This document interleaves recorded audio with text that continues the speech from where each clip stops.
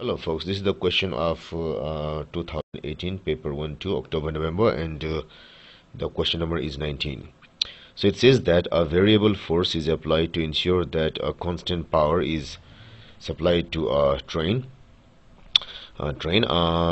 which graph best shows the variation of the force F applied with the velocity v of the train. So we have to find the graph of F versus v. So the expression for the relation relating the power P of a train with the force and velocity is F into power equal to F into V.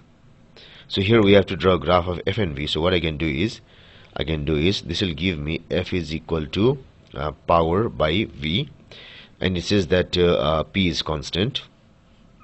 Which means that I can use it as P into 1 by V.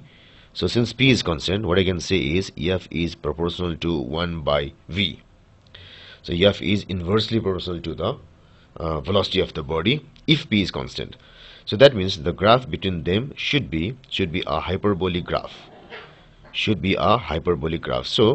this thing disqualifies, this also disqualifies, and this also disqualifies. So it means that when V is 0, F becomes infinite. So when V is 0, F becomes infinite.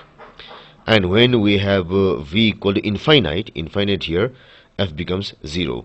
So the graph does not meet at any of the axes. That means they meet just at the infinite distances. So this should be the answer. Choice number A should be the correct choice for this question.